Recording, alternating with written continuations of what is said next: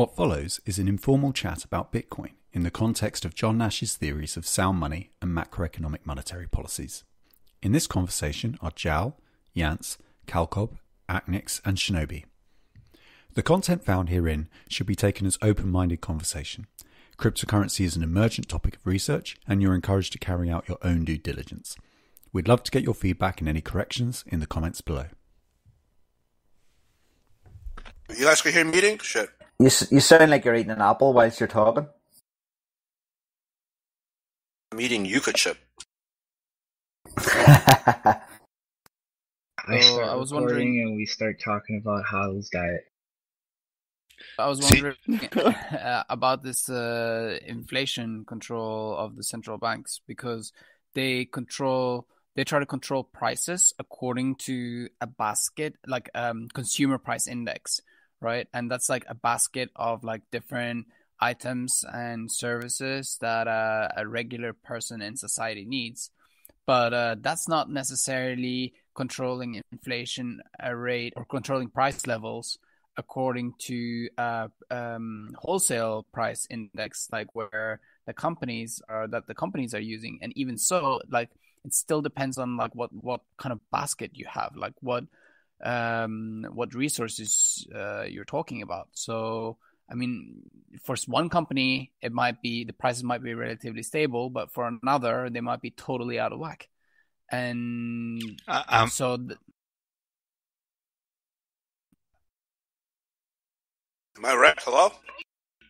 Yeah, I'm glad you're in here, because that's sort of the extent of my understanding of it. So it's a CPI, it's a consumer price index, and it's also determined sort of by the government or the banks. So it's politically corruptible in a way, and it's domestic, so it's not necessarily related to the international view.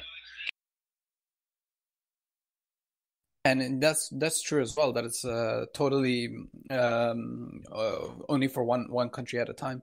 And I guess it works kind of well on stuff that's labor intensive, because for big companies, a big portion of their costs is labor, and the cost of labor depends on the cost of living for a regular person, which is reflected more or less in the consumer price index. Like you can have your differences in like exactly how well it's represented, but it's represented fairly well. So it's another way of saying the feedback could grossly distort the metric. Yeah, because sometimes there are other companies that they don't have that much labor as a part of their input, or you could say that the consumer price index is out of whack, or there are different things. Like there are some companies that are like heavily towards like one type of good that's just like doesn't follow the consumer price index at all. So that company is going to get fucked from the monetary policy. Well, see, that's the huge aspect of this. Like you just like fucking describe part of the feedback perfectly, but like the other aspect of it is like the money spigot and the inflation targets and the monetary policy, and like they have to fine tune that perfectly, or things deflate because like there's not enough money chasing things, or like things inflate like crazy because there's a bunch of money chasing shit. And like at the end of the day, like we have never historically seen any monetary policy like target that perfectly on a long time horizon. Like it's like shit is fucked. Like Bob, not right now. Okay. And we don't have any good, like UBI. That's a problem. Like I haven't heard anyone still come up with a good solution for.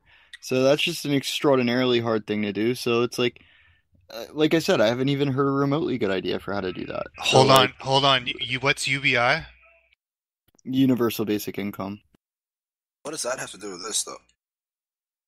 I'm saying it's related to trying to fix and tame economic issues, like when things get out of control. And that's been something that some people have tried to entertain.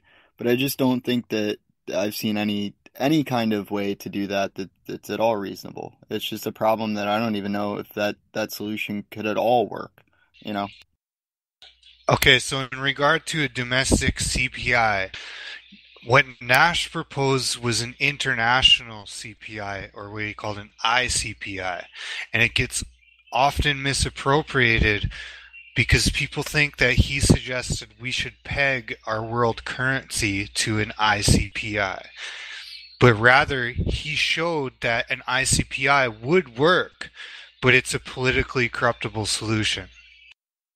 Yeah, and that's kind of where I see like Bitcoin tie into things, because like it being like just the whole confluence of the incentive structures. You have like the limited supply and the speculation over that. And then you have the energy input into proof of work chasing that speculative price.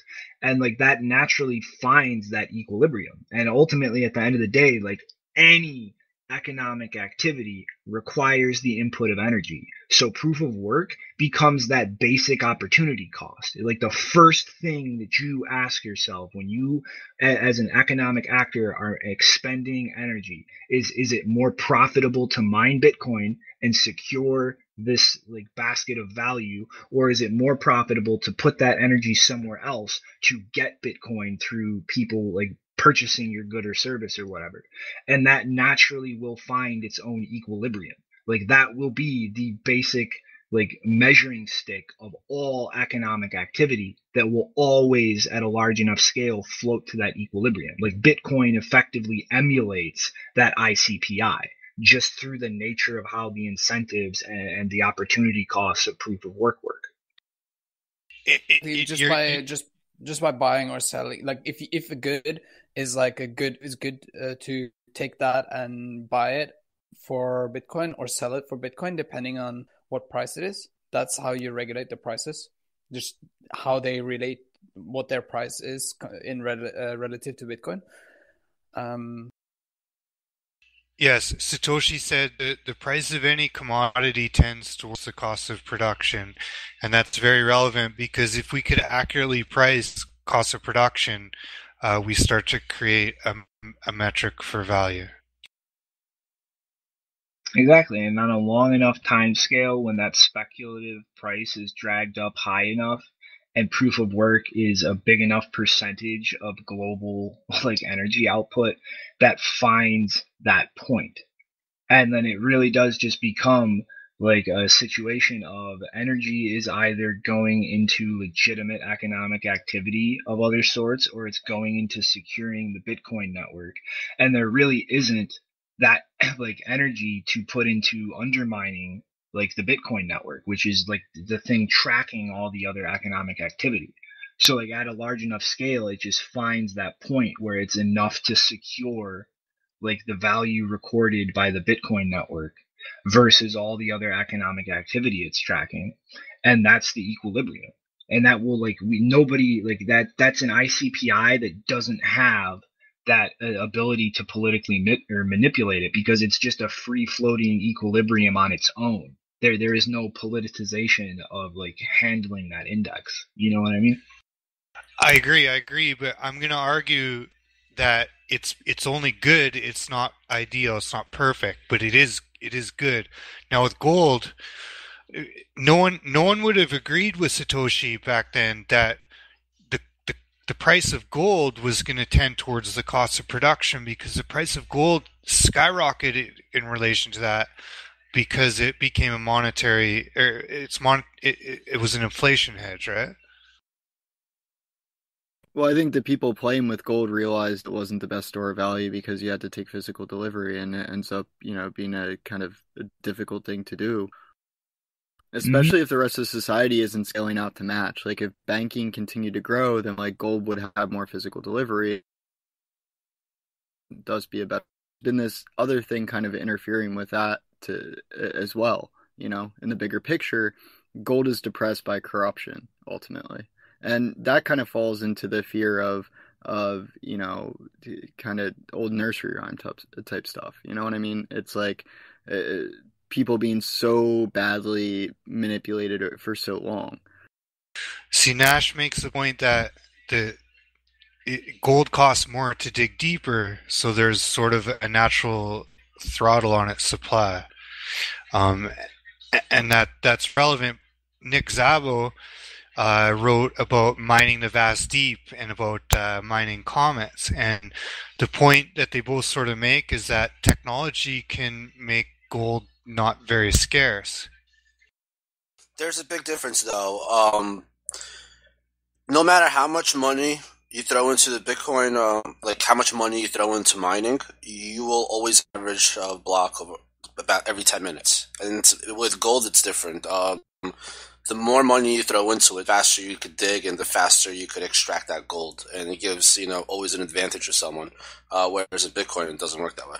No, hold on. This is the point, though, because it costs more to dig deeper for gold, so you would sort of be losing your profits there. So you're right. There's a difference in how it gets throttled, but they both have a throttle on their supply, and it doesn't matter why, but that they have a similar throttle on their supply makes them a good inflation hedge. Yeah, I agree with that. Yep. But that goes out the window once space becomes a factor and we start cheaply mining there. Yep. Not only that, you also have the oceans. Delivery issue. Yes, and the oceans, and the delivery. Yes, there we go. So Bitcoin is a better gold. Yeah, definitely. Yeah, pretty much.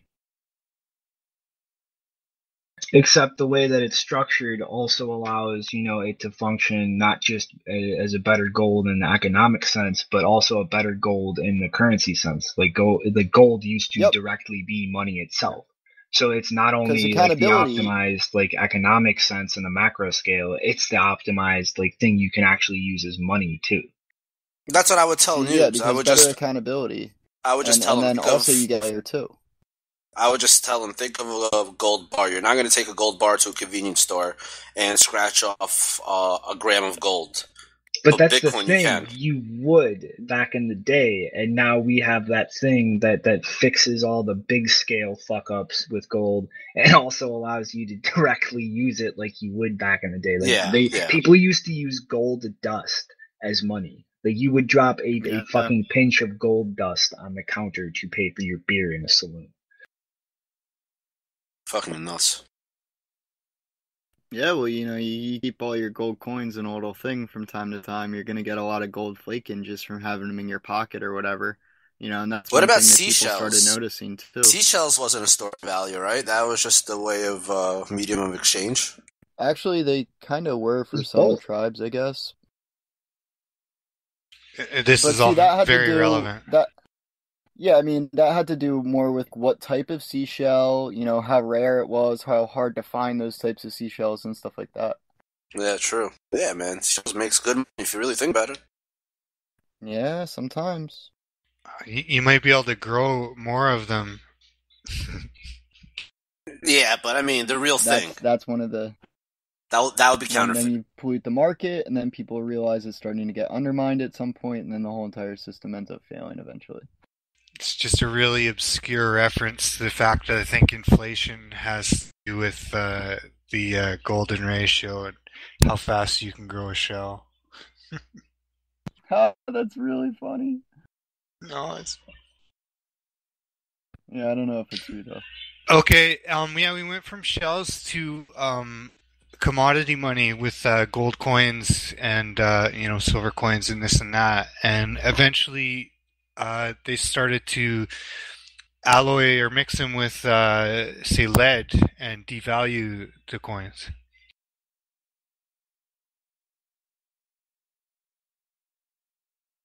Well, yeah, that's why Bitcoin's just better. Also, tungsten, you could have thick gold. You could use tungsten for that. So, Bitcoin is just a better way to store money and spend money. Yes, yeah, and they would weigh them or assay the the metals, and this is where Gresham's law came from, because the queen was devaluing her money and her wealth left her kingdom or queendom, and she had to ask her advisors, like, where did my wealth go? Where did my money go?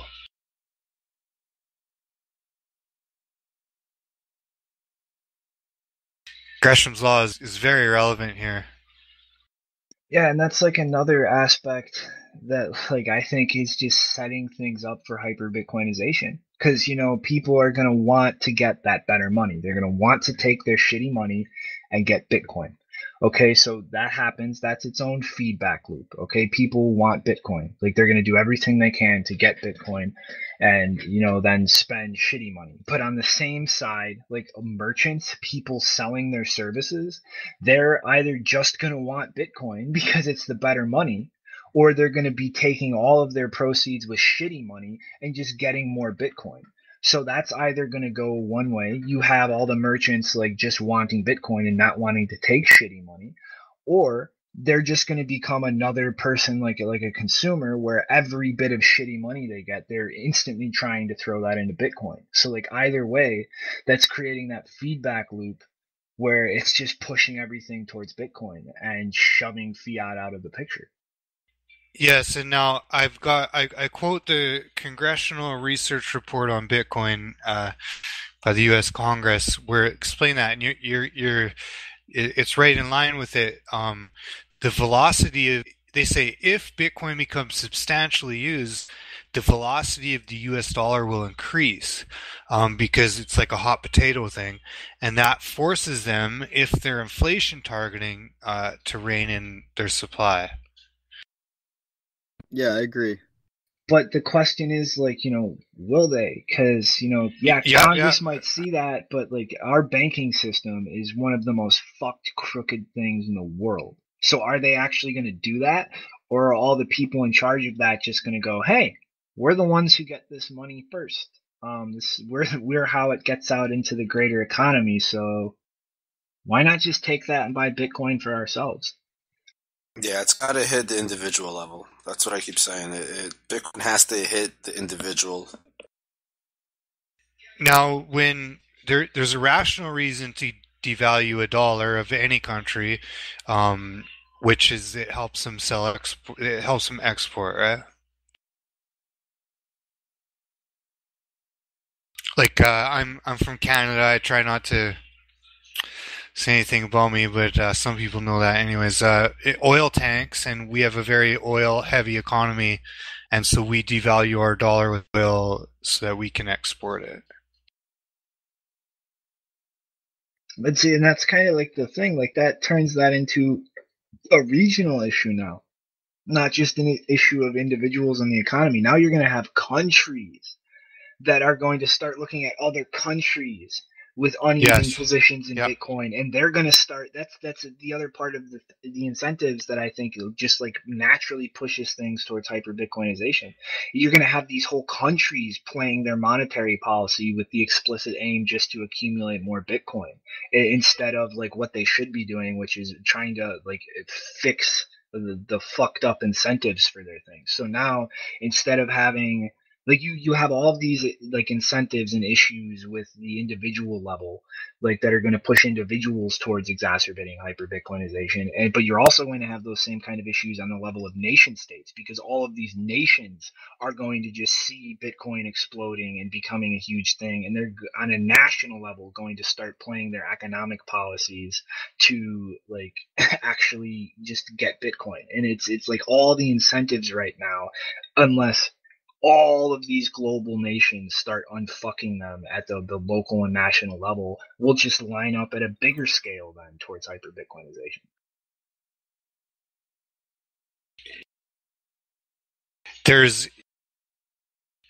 So if like from another view, if the other countries are figure it out and they're like, okay, we need to, like, basically what you're saying is every country is trying to procure as much Bitcoin as it can without letting the other countries know.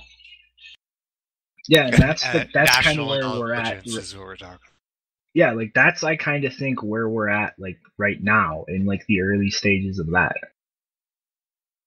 These are all sections from Ideal Money talking about like maybe just the individuals, but then looking at it from a national view, international view, and so on. Mm-hmm. But like you see, I mean, like there is totally the potential for things to like go the way Nash was describing, like, and things would work better that way. Like as far as like the quality of life for individuals, like the economy, we would have something that aligned itself properly instead of a big implosion. But all of the incentives right now are lined up just to push things into that big implosion and exacerbate hyper Bitcoinization.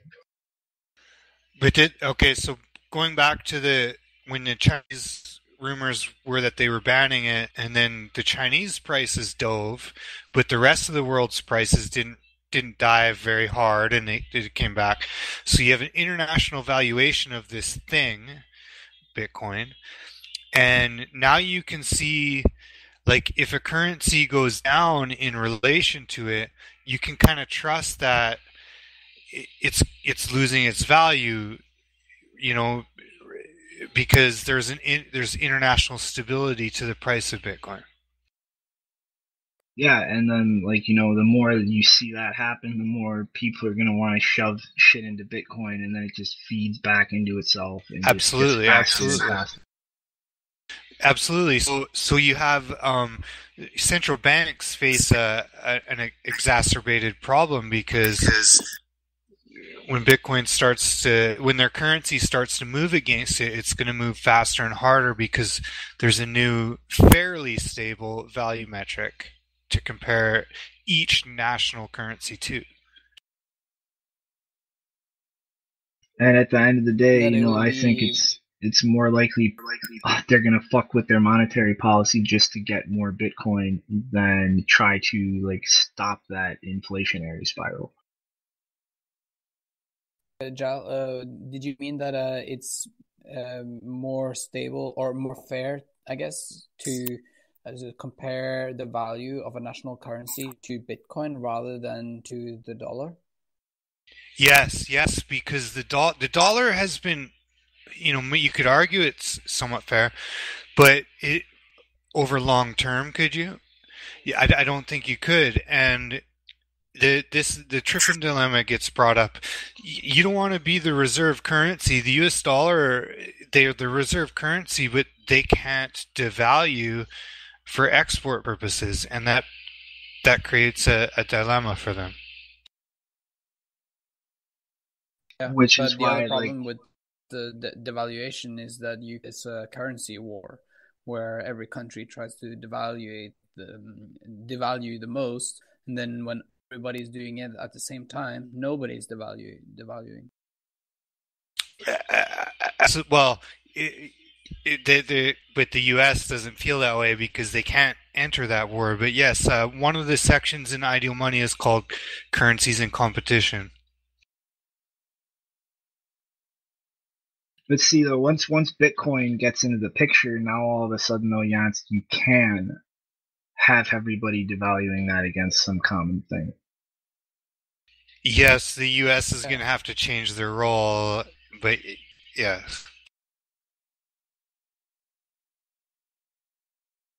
And see, that's where shit gets wonky, because then now, everybody can devalue things, and there's the thing to devalue them against, but everybody's going to want to get some of that thing you can devalue it against to protect and hedge against that devaluation. And it's just all of these things are just perfectly lined up exactly to cause hyper Bitcoinization.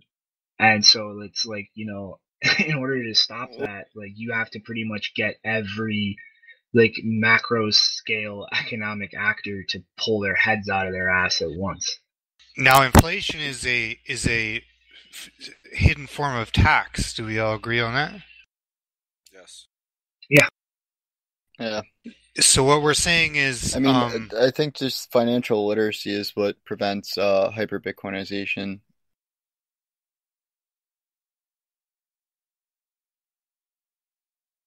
Financial illiteracy? Well, to some degrees, yeah. Being super dumb about money could actually prevent you from getting from scenario as well. And at a certain degree, a certain spectrum, financial literacy is also going to protect you from getting thrashed, basically, back and forth. I didn't say that right in my last question. What I mean is that if you don't use your government's fiat, they don't Because I get mean, at a certain point, if you have tax money. adequate exposure into both, like you're probably going to be hunky dory. But I think what he's saying though is like, it's going to undermine, like, it's a feedback loop where they pretty much like My don't client have tax dodged it. revenue. No, it's like, but like I think Yeah, what he's that's what I saying meant. is, That's what I yeah, meant. you have everybody run into Bitcoin, and because like, okay, that's now anybody there can't be taxed in the overt way. So all there is the inflationary tax, and that's just another thing driving like inflating more, and Yeah. that's. I meant fiat is the way they tax us, not inflation. That did make sense, but they, those nefarious governments or malevolent governments, they need us to use their fiat or they don't get paid. Yep. But nobody's going to want to use it because now there's the alternative.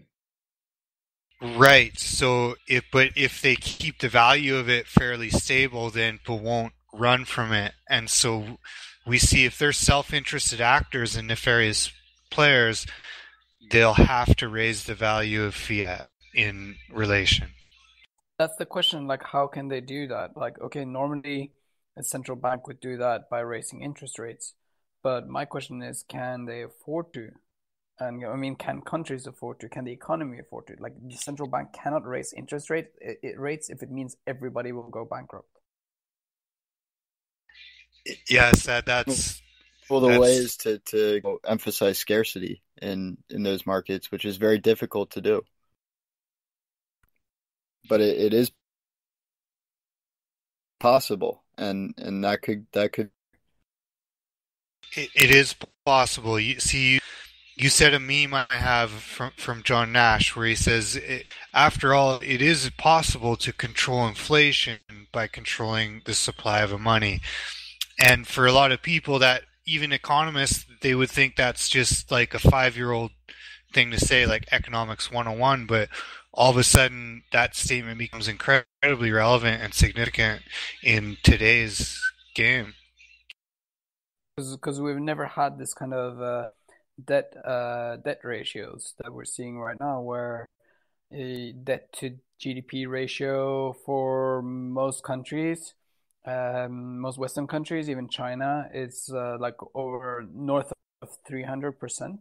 Like if you combine all of the debt in the economy. I think that's relevant. And another point from Ideal Money is that, like, it can be rational to rush into real estate when your money's being devalued depending on the interest rates and this and that. It's sort of making an irrational decision, but what way are you going to go? And then so debt increases like very fast and exponentially. It's more about the housing crisis of 2008. But yeah, that spang on, right?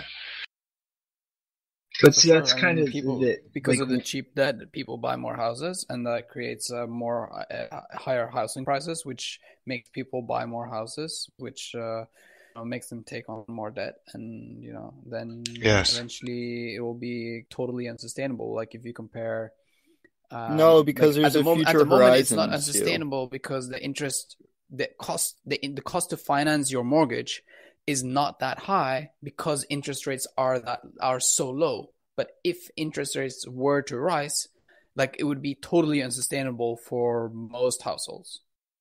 There's a plateau there where through self-reflection of you're able to kind of realize that you're not able to get that next bigger house or that next bigger property because like you can't basically afford that right now. Like there's a certain plateau there that is self-actualizing. But that's where things implode because then the whole exactly, the whole cycle which is why it's like emphasis of currency shift, changing the future long-term perspective, which incentivizes based on a better future. Systemically, though, it's pretty simple. We had the 2008 bubble, that popped, and then everybody got bailed out. But now we're back in another housing bubble. Like there's a student loan bubble bigger than that. Like property bubbles are like so retarded right now that you literally have like dirt poor people in that situation over used cars. Like this shit is like at such a fucking close point to that peak of unsustainability. And like now we have Bitcoin looming on the horizon, like just about to create another insane bubble like that when people realize this isn't going we had away and 08 just already. take out the loans and buy Bitcoin. And that's going to be yet another bubble on top of that. Dude, like in 2008, I was working in, private Fortune 5, and everyone there knew what was going on. Everyone was kind of just dumbfaced, like, holy fuck, the whole world just collapsed, and there's nothing we can do about it. Oh well, might as well get back to work.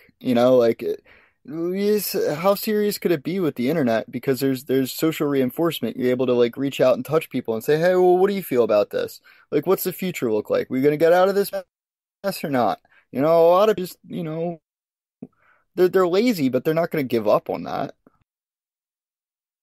But it's still, that doesn't, like, that's a safety net. Like, we'll bounce back from it, but that doesn't mean that, like, it's just not going to be a problem now. Like, it's still, like, the overall point I'm making is, like, this is just yet another string of confluences that point towards, like, hyper-Bitcoinization.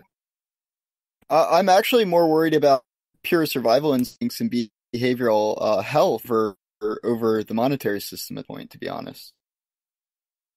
Well, yeah, but that's connected to that. That's like intricately intertwined with that. Yeah, it's connected, but I mean, we've taken such large dumps on the monetary system consistently for such an extended period of time now. I just don't think that we have the same, like, if we start if like the news starts announcing some crazy shit about there's like Labor, like that thing got put out like in 3 or 4 different journals, and like everyone's just like, yeah, sure, that's the way it works. It's people want it's just going to devolve to mental health issues over monetary issues, I feel like. They're very related. This is the proper time to point out that after the 2008 housing crisis, Satoshi came out with Bitcoin in 2009. Right. Yep. It had to be there. I mean, I would have kind of lost hope in like the future from that point, So, because I'm a little bit more cynical than other people, I guess, but I saw Bitcoin and I'm like, you know what? This looks like a good idea. Like this kind of makes sense to do, because I think that there's potentially a better future, and I'm for a better future. And German Chancellor bails out big banks. That was the crux, right? British Chancellor. Yep. So, looking at the international valuation of money, when a money goes down in value, with a national domestic currency goes down in value, we don't have this in economics, but the implication is they're not tending to their supply properly. We all kind of agree and understand that? Yeah. Yeah. And now that we have a competition, not been any other option for a while,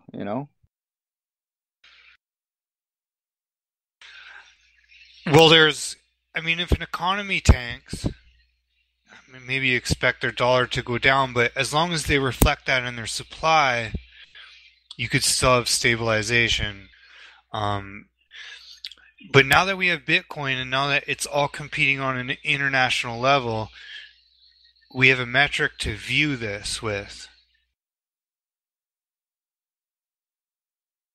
But that's kind of the whole thing, like the way that metric, like Bitcoin works, and like the whole confluence of like incentives in like the legacy economy, monetary policy, like versus Bitcoin, and like the way that Bitcoin's incentive structures work. It's like this is going to be Gresham's law played out on the most massive scale it ever has. And that's just an insane deflation of Bitcoin and an insane hyperinflation of fiat. And like the only way to avoid that is, like I said, like everybody in the world just needs to pull their head out of their ass at the exact same time. And like I don't really think things are going to go that way. That's great. Like you're analyzing it correctly. That you think that it's not going to happen like that is I think is wrong. Well, I might be, and in a way, I kind of hope I am. But like, you're observing already like reinforce through pop culture and everything. Like we're heading so far in this direction that there's a general vibe around it. Like I think this is the direction everyone is heading, and like we could all shut our laptops and walk away from Bitcoin, and wake up in 5 years and it'd just be bigger.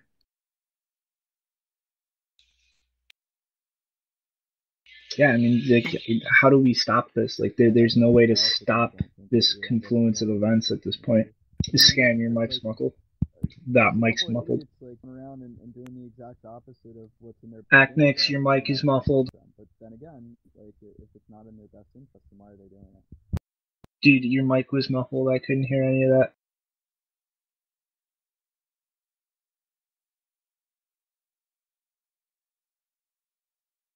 Hello? Oops, sorry.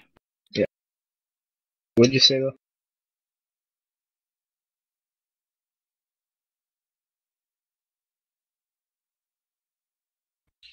So, I mean, to a degree, I think people are blind to their own, or they've incentive structures too. There's a lot of weird going on in terms of like just like wildly inaccurate and stuff like that are going to take time to play out as well. That again prevent people from interacting in this back and forth, potential hyper Bitcoinization scenario, just because they have too much mental fuzz anyway. They're too clouded to actually start shifting on that, making those decisions about essentially now their future in short order. Like I just don't see a lot of people doing that. Like people are super cynical now. Like super cynical. And that's just like another, like, it's like, I really, really like to see. And I think that kind of comes to the beaten dog thing, and money is the food, and talking about Pavlovian psychology, like I think money has been the thing beating people over that for a long time. So they're going to be cynical of any money. It doesn't matter if it's Bitcoin and it has future stamped all over it, and it doesn't matter. Like everyone's going to have to take their time with these decisions, in my opinion. Well, they're going to be cynical, but they're still going to, like, dude, there's like, yeah, there's that cynicism, but like the way people react to money is like, how do I get more? Like, it doesn't matter like how cynical they are. At the end of the day, people need it to take care of their needs, and they will chase what they think can like give them that. And right now, that's like, hey, it's staring everybody right in the eye. Like you got Jamie Dimon just screaming, "People who buy Bitcoin are idiots." But at the same time, you have the fucking Federal Reserve looking into this shit. You have the fucking People's Bank of China talking about their own cryptocurrency. You have the head of the International Monetary Fund talking about crypto replacing fiat as like the fucking reserve mechanism for special drawing rights. I mean, like people can be as cynical as they want. This is just gonna fucking dangle in their face until they start jumping at it. Jamie Dimon has to say that because all his customers are asking him about it, and probably his business or whatever what he oversees can't invest in it, and secretly he's doing it on the side. So he said, I'm done talking about it, but he's still talking about it. Mm-hmm. And that's kind of like, that's another aspect of like, when I look around at the news, like, dude, all of these people, like at such massive levels, like it's so divided. Like, no, this is look at this. This is going to do something. It's a serious thing. Like, we're going to have to integrate this. But at the same time, you have all these people like, this is stupid. This is a bubble. This is a scam. Well, look at all the people calling it out as like a bubble or a scam or calling Bitcoiners idiots. Like those are all the people who would be trying to pile in hand over fist and accumulate for their own interest, as opposed to the people who are just not really in the economy in a way where their main goal is self profit. It's more just to step back and try to stop everything from imploding. And it's all the people whose job is to step back and stop things from imploding that are taking it seriously. And it's all the people whose role is like mostly just self-interest and self-profit that are like shit talking this and going like, oh, it's just a bubble or this won't work.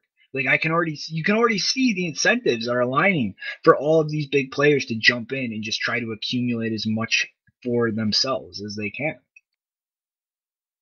No, there's but I mean, there's a high level of cynicism. I was trying to make a point about Pavlovian psychology, and money is dog over the head. It used to be the reward, but instead it's the abuser. That it's such a perception shift from, and recently over the past like 10, 20 years, that's been like even more vehemently enforced.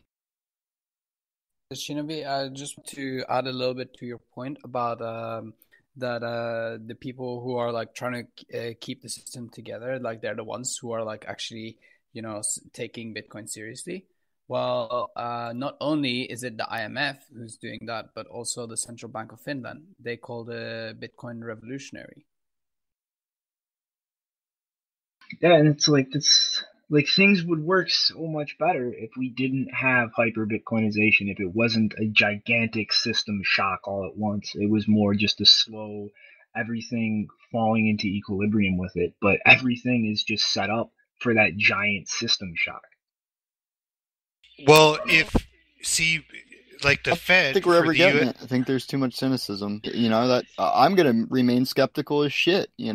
Like it. Just one little fucking, couple little issues, and like people are running away from it again. There's always going to be drama in this space. There's always, we got to keep upgrading and making Bitcoin better. So like, holy shit, right? That doesn't really stop. Like, there's always going to be reasons to reevaluate fiat on the other side, and just on top of it, like, dude, people are super cynical of money. They really are. Just thought I would say one thing. Jamie Dimon's just been called out by Bloomberg TV. He said he would never talk about Bitcoin again, and it lasted one day. I'm going to post the link to it up on... I'll maybe post it to Shinobi's Twitter account, and you can talk about it. Right on. No, that's completely irrelevant. Like, even to cut in with that, there was another CEO of a hedge fund that said something, and I'm like... He's going to rescind this within a day. I put like in an hour. Yeah. He can't tell his customers, like, they're asking about Bitcoin. He can't sell it to them. And so, like, they're just stuck. It's amazing. Yeah, like, if you watch the video, he says, I don't care less about Bitcoin, but then goes on to talk about how great the blockchain is and how the only thing he cares about is fiat digital currencies. It's a complete joke. He's obviously talking about it and thinking about it all day long. Like, it's obvious. Yeah, it really pisses him off. Like,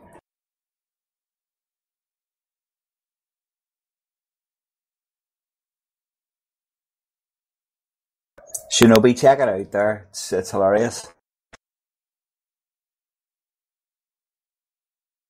Oh, you just pinged me on Twitter or what? Yeah, I just pinged you on Twitter for it. Guys, I apologize. They keep getting booted, and I keep trying to go to talk here. It's cutting me off and stuff. It's probably missing, like, huge parts of the conversation. Like, I can't hear anyone talking. Shinobi probably booting you out of the conversation all the time. Yeah, it's probably famous. You did say something about bigger blocks earlier on. Ah, fuck. If it wasn't for Thamos, you guys wouldn't know about Nash's argument and ideal money.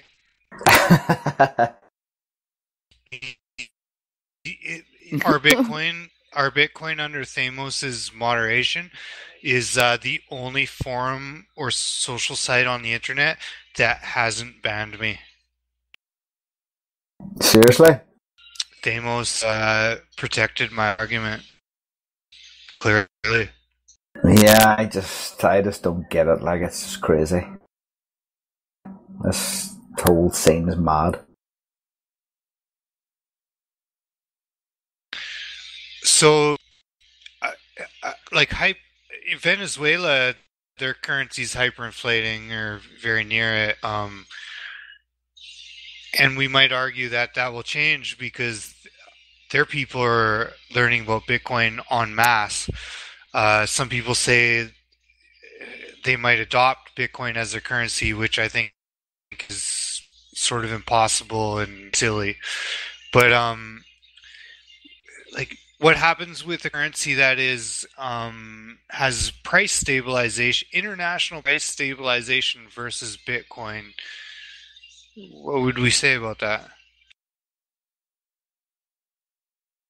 Well, I mean, that's kind of that's the thing. Like, even if you do see like all these monetary policies, like there's really two options. Like, Jens was saying, you can't really raise interest rates to try and fucking do things in a more organic way, so that really forces like insane socialism and planned economies in response to this, and like that's not sustainable in itself. So I mean, like, what do you do there to That's really already try and here, stop though. that?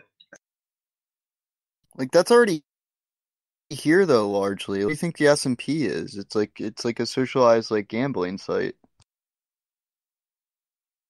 Is that Standard & Poor S&P? Is that what... Yeah. Well, that all has a relation to the value of, like, say, the US dollar too, right? Crashes, the S&P is going to go up in value. Yeah, probably.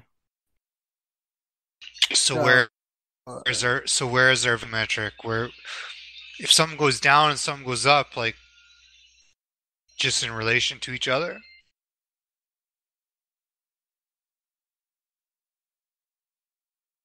Stuff in the volatility index. I don't. Like, gold can go down like crazy, but maybe just the US dollar is going up. Where's our value metric? Where's the barometer?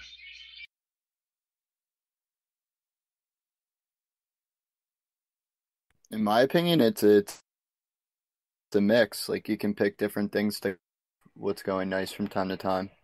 There's if you let a government pick the mix, they might corrupt it. But this is where you get back to Nash's CPI. I mean, there must be some optimal basket, and then we could value everything in relation to it. Is that agreeable? I think Bitcoin might eventually be that thing, but Sorry, you said Bitcoin might be that thing? Yeah, at some point. That kind of starts flippings on their head a little bit. So there has to be a whole entire time allotment for perception shift, and we're like 10 years in. Maybe we need another 10. Absolutely, but you guys didn't really like this, but in a world of where the national currencies are very volatile, it is worth more because you can inflation hedge on them. But if all the currencies weren't volatile at all, Bitcoin wouldn't be as valuable because you don't need an inflation hedge. Yeah. But the whole thing is, like, I'm not convinced that it's possible. That's why I don't see hyper-Bitcoinization as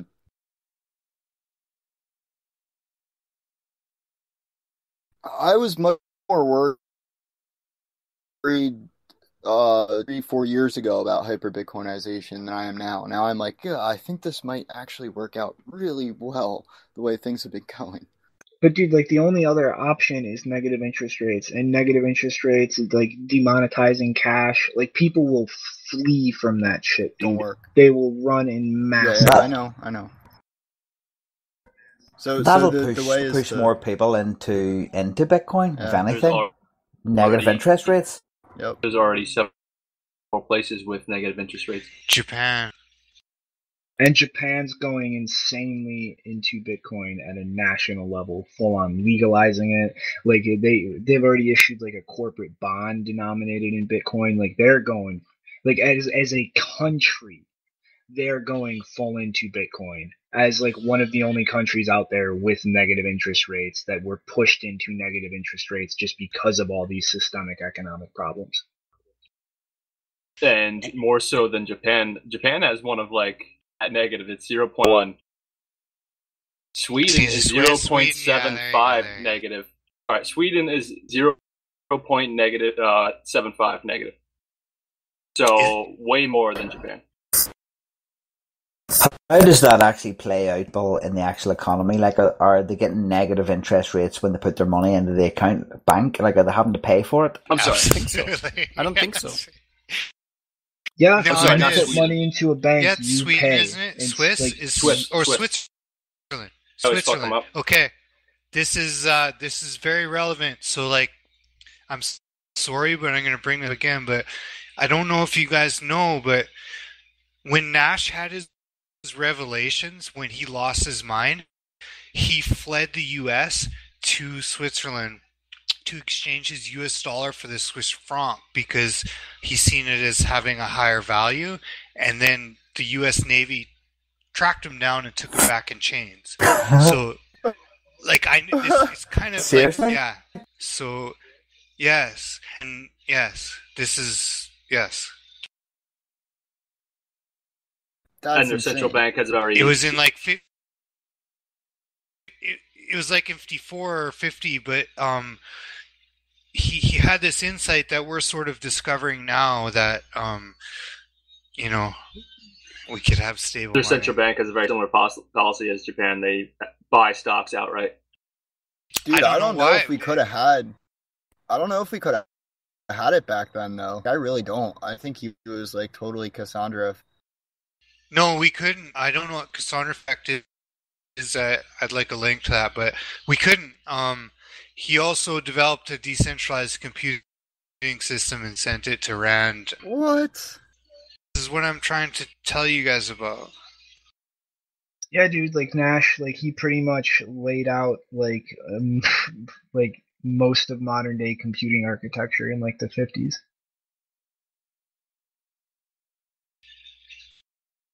And he showed that before he died. Here's he showed that he wrote the NSA, and the NSA released this paper that he sent them. He showed that encryption will beat decryption, and so that eventually you won't be able, like, decryption teams will be a thing of the past. But it's very hard to understand. But what that means is encryption can store value. It means math can store value, and I don't think people understand why he was so excited about that discovery. Can you explain that a wee bit? What that actually means? It's like, okay, imagine I have to hide something from you, but you're a good lock. So I put a lock on it, and you pick it in like 10 minutes. But what if I put 2 locks on it? It'll take you 20 minutes. Or I could put another lock on it. You're just adding zeros to numbers. So encryption is stronger than decryption. And he wrote the NSA, and it's an amazing... I've written on this, and if you're interested and you don't know about it, you should read what I showed, because he wrote the NSA and he was in frantic. Like, he was underlining it, he was handwriting it, and he showed that encryption wins. And like, if you watch the Hollywood movie about him, there's a scene where he's in and she's like, the government never received these letters, you're just crazy, and she's trying to show him that he's crazy. But they definitely received those letters. He was right, and the NSA released those letters sort of recently, like in the last 10 or 20 years. But it's his breakable encryption conjecture. Nice one. Any links? If you have any links, stick them up. Be great to look at. Yeah, well, that makes sense. I do. I'll try and get them. But when did we achieve unbreakable encryption? Does anyone know? Everything was hackable until Bitcoin, and then once Bitcoin came out, you can't hack it. It's unbreakable. Well, I mean, it's like everything is hackable, but like that comes down to like what is hackable. Like it's the information, and really the only way you can fuck with Bitcoin is to take down an entire peer-to-peer network. And I mean, look at how well that worked with fucking BitTorrent. It didn't work. Like things like Tor. Like you cannot just collapse entire networks like that. And then when it comes down to like you can't take the whole network down. Okay, well then how can you fuck with it? You steal people's shit on it. But if people are managing their keys properly, that's impossible. I mean, like, dude, you can generate a Bitcoin key by hand with paper and some dice. Like that's not ever going to touch a computer. It's physically impossible for it to be hacked. Like if as long as like a something like a ledger or a Trezor is a genuine like device, it's not something that you got like man in the middle when you bought it. That's unhackable. Like nobody can get the keys off of that. Like you know what I mean? Like it's as long as users can manage their keys, it doesn't matter that their computer is completely hackable because you're not going to get their Bitcoin keys when you hack their computer. Yeah, but hold on. We're talking about 1950 when we were just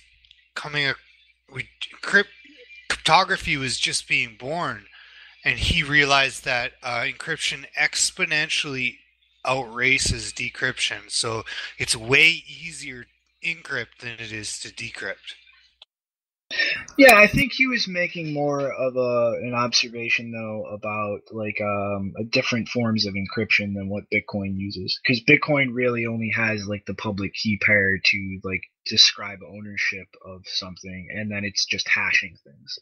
Like it's not the same kind of encryption as like PGP where you're actually like obscuring a whole bunch of data and hiding that. And I mean, in that respect, like that just I think was a more general comment about like the intelligence community and the fact that one day they're not going to be able to just kind of poke into everything like they could. You know what I mean? They won't have enough time to sift through everything and crack everything. And like they can only see the little bits that they're able to do that for.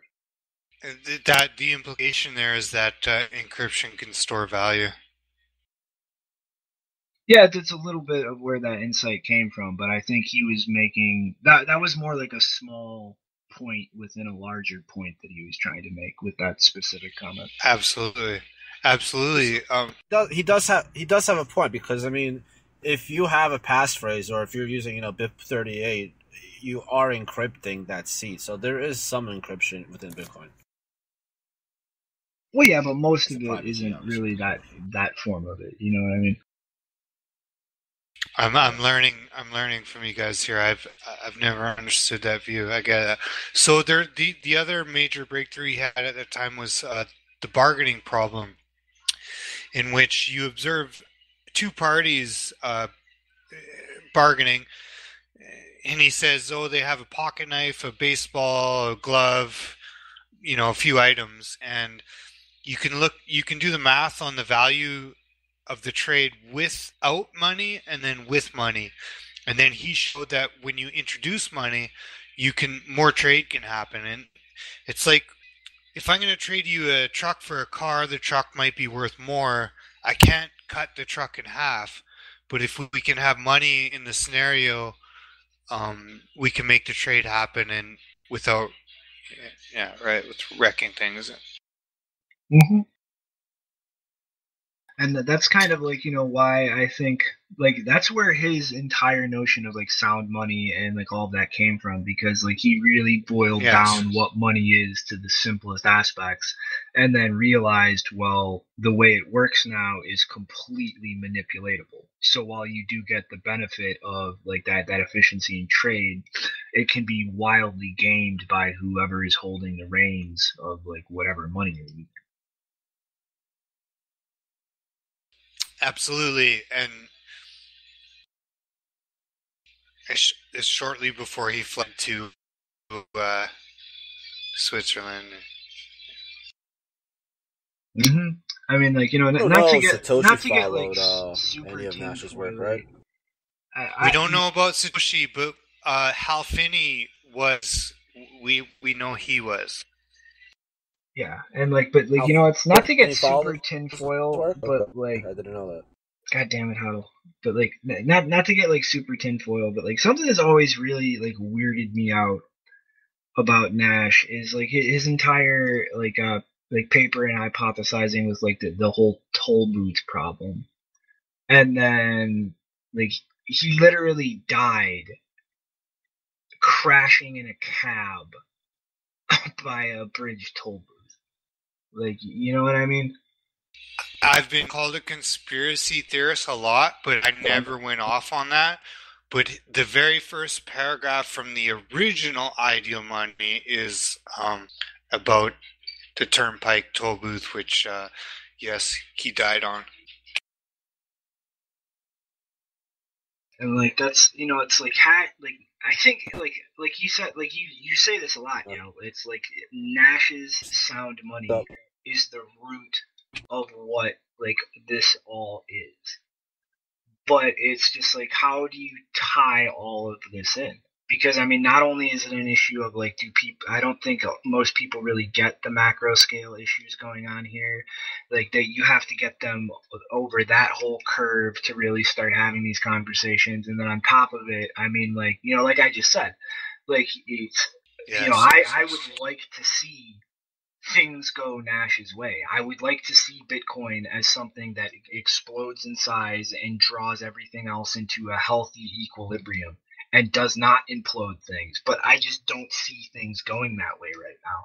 And like aside from all like the issues as far as lack of education, I mean like Bitcoin is full of fanatics. I mean like I myself am a fanatic in a way. And like the minute you try to start having these conversations, you start trying to go, well, like what can Bitcoin do in a way that still puts it as a big global asset that it like makes the overall economy more healthy instead of just gobbling it up. And like people are just gonna like if you don't have all that informational basis and like background and really get people into the conversation in a context where they understand what's being discussed, then I'm also worried that a lot of people are just gonna hear, oh, you want to kill Bitcoin, nah, and then just like lash out as if like trying to have this conversation and trying to push things towards a more healthy equilibrium instead of just like run head first into hyper Bitcoinization is going to be perceived by a lot of Bitcoiners as like trying to attack or undermine Bitcoin. Absolutely, absolutely. So it's like, well, I think Bitcoin actually kind of naturally float. So kind of as you would have those people who want to get into it, it's already elevating a little bit more than they expected it to, and they're reevaluating their decisions. That class I can't get involved in. Too far out of my reach now at this point. And I think like a lot of people are naturally going to, you know, not even try to get into it. That's a good that's perfectly on point. That's going to be an unpopular view. You're kind of right. And there is a paragraph in Ideal Money that talks about how, like, even though a certain money might be out of the hands of the general population, it still might serve them. It still might help them, but they might not be able to use it. And that's, you know, in contrast to the big blocker view. Well, yeah, it's like, you know, it's like Bitcoin is definitely on a fucking path to just demolish everything in the process of eating everyone's lunch. And you know, yeah, everybody in Bitcoin is gonna make it. It really is, dude. And like everybody in Bitcoin or who gets in before the very top is gonna make out like a bandit. But like, it's gonna be a destructive, creative process. I feel. Whereas if we go Shinobi, the other I feel way, like we can do it without that like destructive aspect of it, and still. I feel like I would have more Bitcoins then, but I don't. I like just enough, you know. Like I don't feel like. Like I don't feel like like there's such the incentive there. Like I feel like I'm very comfortable and that like basically the way I'm handling things is going to work well for a while. And you know, I don't really see the rush um there. Like I see that the adoption will happen, but I just see like it kind of just clicking on, you know? Dude, I see an on-ramp that is ready to Bitcoin has launch everything a lot of measures built into it. So let's look at a money that is stable in relation to Bitcoin versus a money that's not stable in relation to Bitcoin. And so this isn't just how it's printed in relation to Bitcoin, it's about how the international markets view the Venezuelan dollar, the US dollar, the Swiss dollar. What happens when the markets see the Swiss dollar is not worth as much, so it goes down in price? Or they see another dollar that's worthy, so it stays the same in relation to Bitcoin. So, Jal, well, yeah, I think I had a quick question. Like, why didn't you see it as possible or realistic for Venezuela as a country to adopt Bitcoin? This is very, thank you. Like, it's a good question. It's very innocent, but it's very controversial, and the reason is because Bitcoin can't scale to be highly transacted. With Lightning, it can. I would agree with you. Before we got segued in Lightning. Right. That's slightly different. I still agree with you, though. And look, I think BTC naturally attracts pegging. Not necessarily a hard peg, but a nice dynamic floating peg. And I think this is a natural concept, coupling and decoupling from nations that need Bitcoin the most. And I think one area we're actually getting an eventual equalization effect is Venezuela, for example. They're suffering because oil. They were an oil heavy economy, I think, weren't they? Yeah, they have the largest oil reserves in the world. Yeah, and that's oil had a large monetary component from as an inflation hedge, and so does gold, and that changed really It was fast. A double whammy. Hugo Chavez died too. So oil collapsed and the government collapsed. Wait, when Chavez must have died a long time ago. But in context, you know, it kind of all lines up that like the if you say what they experienced wouldn't have been as bad. I mean, Chavez died in 2013. Okay.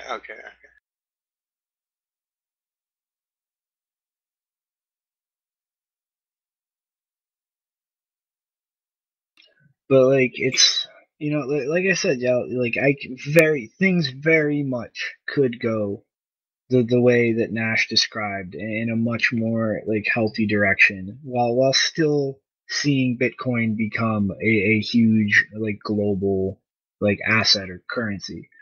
But I just don't see things lined up that way. I mean, they could be lined up that way. Like things could be like realigned, like unfucked. But right now, everything is just totally lined up to go the exact opposite way. Like for looking at things right now, I just see the tracks towards hyper Bitcoinization being laid out like by the day. No, we're getting to something. So Venezuela, let's say their economy tanks, but they could choose to rein in their supply with that, because that's what you should do if you want a more stable money, right? If your economy is expanding, as I understand, you can expand your money supply, but if it's contracting, you need to contract your money supply, right? But they're doing the exact opposite, and it's like it was Venezuela in specific. Like they're doing it the exact opposite way because of like the entire way their economy is structured. Like they don't really have a domestic economy. they're oil producers. Like, they were a socialist government that just like nationalized oil production, exported and sold oil, and then just paid for everything with that. And now oil went down. Hey, that just blew up in their face, and they're just rapidly printing money to still be able to afford to do shit domestically. I mean, like, they could not, like, a couple months ago, they literally could not even afford to buy new cash bills from like some of the companies that print bills for like central banks. Like, they couldn't even afford to inflate the money supply with cash. But that's and oil tanks, and they need to export, and they devalue their dollar, but that's a consequence of the global system. That's not them as a direct thing, and they've taken money from the World Bank and stuff like that for economic development. They have loan policies and all this kind of other stuff, which conflates the issues. So, like, we really need to look at this, absolutely, like, you know, a little bit down, a few levels down, you know. But it is related, because those international issues would not have affected them this way and caused this series of events if they hadn't structured their local national issues so poorly. Like, if they had a healthy domestic economy, if they actually produced things in Venezuela, actually had like economic activity on a local level, this would not be anywhere near as bad. But they didn't. Agreed. But when your economy's tanking, how do you produce? And like, if you don't have anything to produce, they have oil, and that's the whole fucking problem, right? Yeah. Yep. So they might get into Bitcoin. That's what we're saying. They might have some programmers come out of there that are quite fueled. There's actually, if you look at a podcast called John Seth's World, the second to last episode is an interview with a guy from Venezuela, and they spend about an hour going pretty much in depth on the situation there. It's very interesting, specifically them.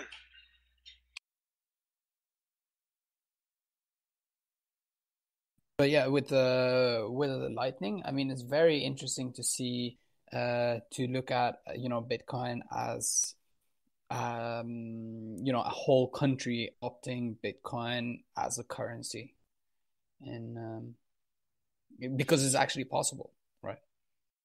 Right. And yeah, so that's related to Gresham's law, because Lightning is perfectly pegged to Bitcoin. That's kind of what Shinobi was pointing at too. It's perfectly pegged.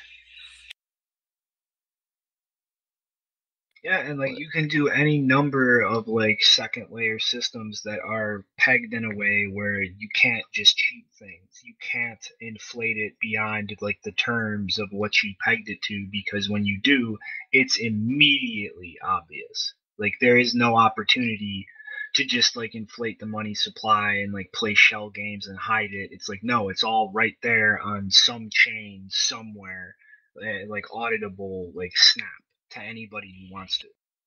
Right, so we can call that honest money, perfectly honest, and this relates back to the gold that we ended up putting lead into and slowly devaluing it. Nadine wanted to know why her wealth had left the kingdom, right? It's 1-to-1, and you can make it not 1-to-1, but it is what it says it is, and you can verify that perfectly. Mm-hmm. And I mean, like, ultimately, even if you do not do 1-to-1 peggings, network can kind of be like a... Sorry, did you just kind of cut in? I think you lagged. But like, even if it's like not a direct 1-to-1 peg, well, I still think that like it'll find its valuation to where in the economic sense it is a 1-to-1 peg, because it's just like the market will just do its thing. That's the point. That's it right there. So the market will tell you what it's worth perfectly. Mm-hmm. And if you're a liar, the market will reflect that. Exactly. And so like it's like it really just protects against all of the kinds of games being played with the economy. Historically, we haven't had that ability. The markets didn't necessarily reflect that.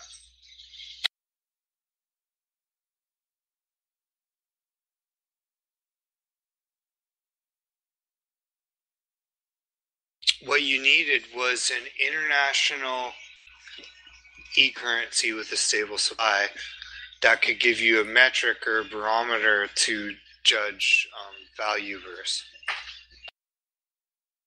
And it's going to be Bitcoin. And I mean, like, really, like, I think we're in complete agreement about that. It's just a matter of, like, are all of these central banks and national economies going to pull their heads out of their ass and, like, find a way to come up with sensible monetary policies in that landscape, or is Bitcoin No. Please, I don't always cut in. Allow me to cut in. Yeah. Look at it the other way. No, not sensible, not cooperative, not benevolent. Their malevolent nature, their self-interested nature is going to force them to compete. And because of that, they're going to get better and better. And what is the best money? The best money is the most honest money. The money that you know what it's going to do and what its value is. And that creates a metric. And we've never had that metric. Our metric for value has been distorted politically. And we're about to see a stable metric value for all time. And so what kind of money will the markets evaluate the highest? What is the most important to us? That's a stable metric of value of all time. Yeah, but like, again, like I said, it's that malevolent interest very well could just lead to them not trying to make like their currencies honest to compete with that. It could just be like, let's fucking ruin these just to accumulate as much of the that doesn't serve Shinobi, your argument right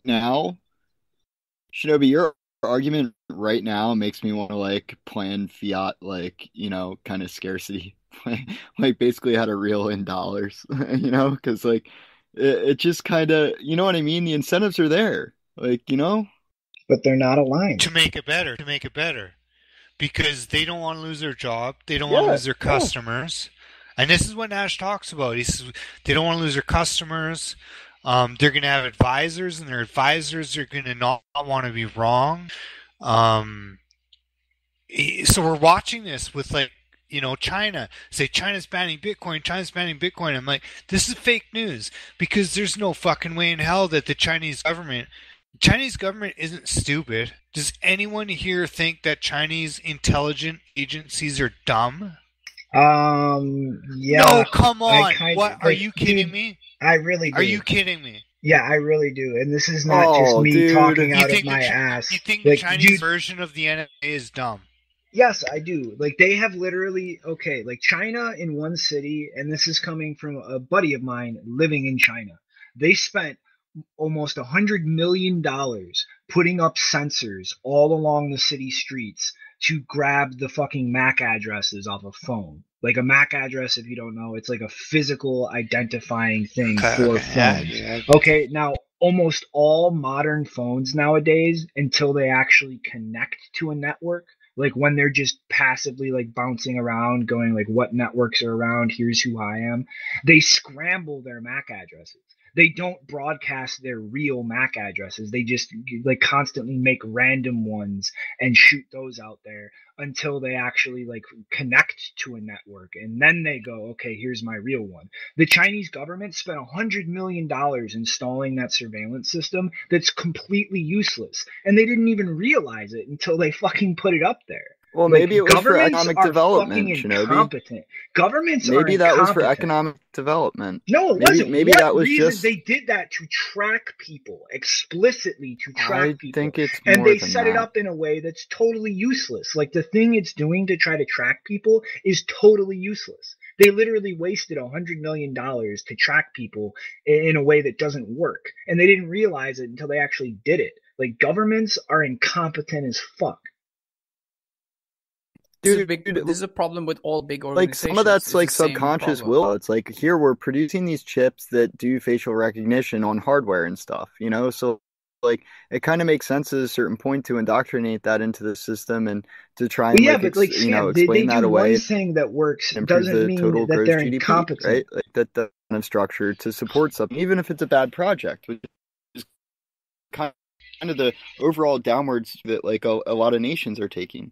Dude, you're missing the point. Like, they literally spent $100 million that anybody who knew anything about how cell phones work would have immediately went, that's a waste of money. But they did it anyway because, like, it's an inefficient bureaucratic structure. Most of the people in it, especially the people making decisions, are morons. I would say they're more lazy than morons. No, that's not laziness. That is straight stupidity. They dumped $100 million into something to track their population that is completely and utterly ineffectual in any level. 100 million US dollars? Yeah, valuation. Yeah, that's nothing. Dude, you're missing the point because the whole point isn't just about the monetary value. It's that they did something that they chose a insane degree of incompetence in what they're doing.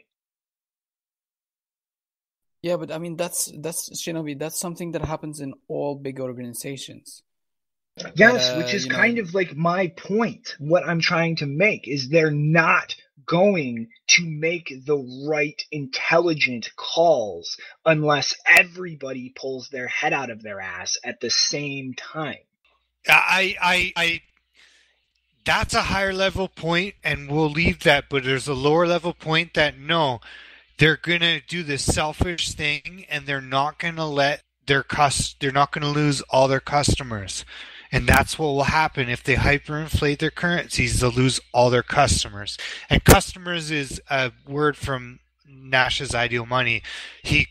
That's a metaphor. So, but there's a higher level point that you're saying. But on a really basic level, no central bank will lose all their customers out of hyperinflation. But I mean, it's happened so many times in history, Jal. And like, dude, this is again, like, this kind of draws back to what I was saying about like social cohesion. Like, everything is an incentive structure, and once those incentive structures falls apart, they don't work anymore. You can't expect everybody to act in the interest of whatever unit they're a part of. It's that social structure will decohese, and then it becomes every man for themselves. And once it gets to that point, they're not going to give a shit about losing their customers. It's as individuals, how do I make out ahead? How do I come out ahead? How do I like get the few like semblances of that social cohesive network that I still have connections to benefit myself? It stops becoming about like the units. It becomes about the individuals, and the individuals at that point are acting solely for their personal benefit. So pretend that the government can block Bitcoin. Like, just pretend they can. Do you think China would block their citizens from having it or not block them from having it? Yes, I think if it was at all possible to actually like block Bitcoin, to shut Bitcoin down, it would be done in a heartbeat. And it's not being done because they can't. No. I'm talking about just China knowing that the rest of the world is getting Bitcoin. China government do, if they could block it, would they allow their citizens to have it or not? No, and they're already moving in that direction. That's like the point. Like they realize they can't shut the whole thing down, and everybody else is like it's a game theory thing. Like I could shut it down for me, but then I'm gonna lose because the other guy won't because he sees an opportunity to gain there, and so that sets up that equilibrium where no one's gonna shut it down. Then the moves they're making now are just like how do we cut the common people out of it so it's just us at the top benefiting from it. And that's the phase we're in right now. That makes it worth way more than $5,000 a coin. Yeah. Way more. And like that's my point. And then once that happens and like people go, "Oh, I need to get in," like they can't shut everybody out. There's too many holders. Like, there's too many people out there who are going to be like, oh, I'll sell a little bit here because fuck it. I'm insanely wealthy now. Yeah, here, give me some fiat that I can use to go do stuff. And, like, here, there you go. Or, like, I'm going to buy property with this. Here, take some of that. And there's nothing they can do at this point to stop that fucking spreading. All they can do is slow it down by locking down the actual, like, exchange markets. But that doesn't prevent people from just going and trading or setting up decentralized marketplaces that they can't shut down. Like all it's doing is delaying the inevitable. The whole thing is like, okay, so if the fair value of Bitcoin right now is maybe like an order of magnitude higher than the price already is, so that means like the fair value is maybe like $50,000. And if it actually, so when it goes to $50,000, then the fair value is actually going to be a lot higher because then people are going to see that, holy shit, this is going up. So we need to actually buy this. And that's going to make it more likely to be successful as money. And that reduces the money that the government takes in regard to taxes. Equity and capital, that's what I really mean. But we understand what I'm saying, right? Yeah.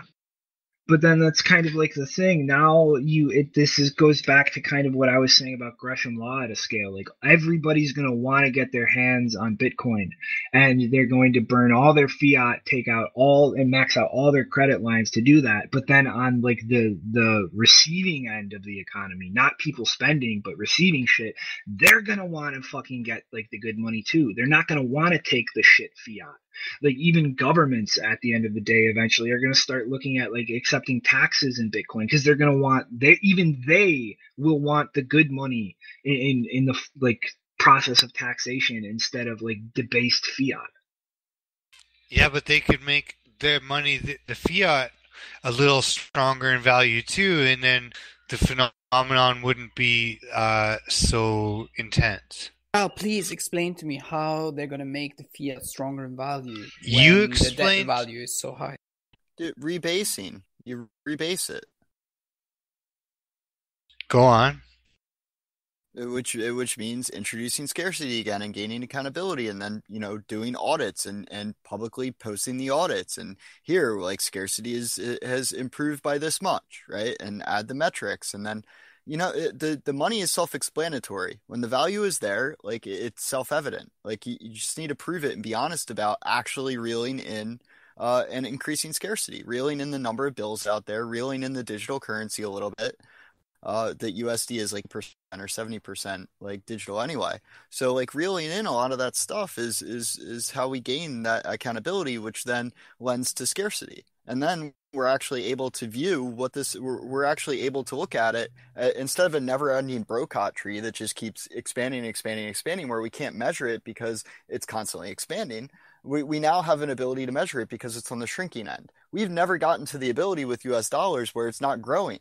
And more recently, it's been growing faster and faster. So that means value is getting further and further out of check. So we have to act. So that's part of the issue. And we don't want to do negative interest rates because that's essentially like lighting the tiki torches and firing off the mobs. So, like at a certain point, like we have to start turning to Bitcoin. But like this is kind of my point. Like this is just all naturally heading towards hyper Bitcoinization. It's just a matter of how long the inevitable gets delayed. No. No. You hold on. It can keep growing. That was great. That whole rant was great. It really was. It can keep growing though, as long as the underlying economy keeps growing, and we're hoping it matches in relation to it, right? Yeah, I agree with that. But there's a lot of false value there. There's a lot of value, I believe, that is fake in the market. But like, guys, how do you like, dude? It's like there's two ways that you can draw like fiat in line with Bitcoin: negative interest rates, which will just accelerate the hyper Bitcoinization as people flee from all of these fucking currencies. This isn't a binary thing, raising Shinobi. interest This is rates, not binary. or raising interest rates to disincentivize that rate of inflation. Don't which pigeonhole will me, bro. everybody. Don't pigeonhole. I'm sorry, I got it because that's what I see. Where do we compare those interest rates to? What happens if you target a 0% interest rate? But like, how, like, dude, then what's the incentive for loans? Like, that's the thing. If you target zero inflation, well then what's the economy going to do here? Like, that's like there's no way to avoid like that shock of just like debt fueled growth can't continue, contraction, and just the shit show that will be. No, it's a perfect question. We're addressing a different problem. The subtitle is The Motivations of Savings and Thrift, and that is like sort of like savings and loans. Like, why do we loan money and why do we not? The Muslims don't loan at usury. Why does Western society not like that? Well, because then what's the incentive? Like, now all of a sudden, like, you make that decision to loan at an interest rate because it's economically beneficial, because we have all of these systems set up where it's like, okay, there's some degree of enforcement there for that, and they make money off of it. But when it comes down to like you're not making anything off of it, or if these institutions don't go negative interest rates to like get the inflation under control, then why would anybody loan money? Like, why would I loan money to you for something when I could just take that money and do what you're going to do with it? Like, you know what I mean? It's like it's no matter, like, the whole thing here is like, no matter what, loans are only facilitated in the way they are because of that interest rate. And if you get rid of that, then why would, like, there's no real reason to loan anything out unless it really is something that you cannot do. So like half of the shit that's fucking like fueling economic growth right now, that's out the window. Like any kind of business, any kind of thing that doesn't require like an insane degree of specialization where it's like nobody but this guy can figure this out, they're not going to get loans anymore. Like the people with money will just do that shit themselves because they know how to do it. They can figure out how to do it. Unless it is really something that is so insanely you only got innovative. So much time in like, yeah, but it's my point is, if it's not something that is insanely specialized in the nature of its innovation, they'll just do it themselves. They'll pay somebody to run it, and they'll just directly own it and operate it. That's because we've had a quality plateau, though. We've had a quality plateau. There, a lot of rich people can't even go above a certain level of quality brand. Like, it just ends. Like, the investment in time in making a particular object has plateaued. Like, maybe that shouldn't have happened. Maybe that happened just as a byproduct of the industrial era, where, we basically decided that the best option is to just mass produce as fast as we can and flood the market. And maybe that's just not the best methodology for production. And I think let's not conflate production versus like monetary theory, because I think, like production is a required aspect of monetary policy, right? So if we're still producing things in, strange manners, which basically corrupt the overall macroeconomic system, then like we need to reevaluate production in general. Yeah, I mean, and like, I really hate to like fucking cut this right here, but like we need to start getting ready for the digest, Joe. Like, you want to maybe like pick this conversation up afterwards? Yeah, right on. It was good for you, Shinobi, for bringing together some reasonable people. It's not me, man. It's all totally a group effort. Right on.